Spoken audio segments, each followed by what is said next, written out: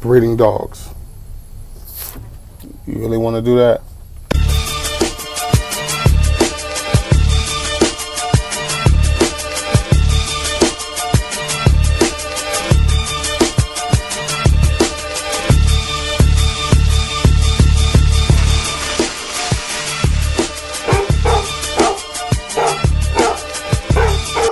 Peace. So I'm finally here to answer some of the questions that I get on my Instagram daily, as far as people starting a kennel or wanting to breed, or just ultimately having a dog in general. I mean, it doesn't even have to be breeding.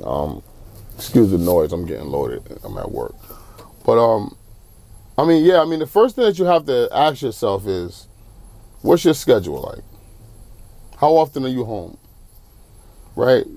Because you're going to get a dog and you're out 12 hours a day and you expect this dog to hold it. You expect, then 3 months down the line, you're going crazy talking about this dog won't learn. No, the dog will learn, but you have to be there to teach the dog. So if you're not there, that's a fail right there. Do you have children?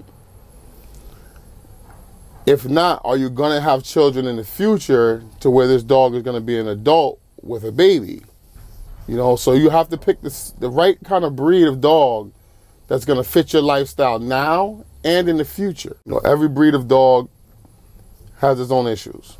There's no one breed of dog that's better than the other. Excuse me. It's just every dog has its issues. It doesn't matter what it is. You find the breed, and I'll show you an issue with that breed. You have to be willing to take that on. Some people love English Bulldogs. They understand every single thing health-wise that can possibly and will go wrong with the dog, but they love them and they buy them anyway. So long as you understand that, that's cool. Because if you get an English Bulldog, I'll tell you now, you're coming out of the pocket.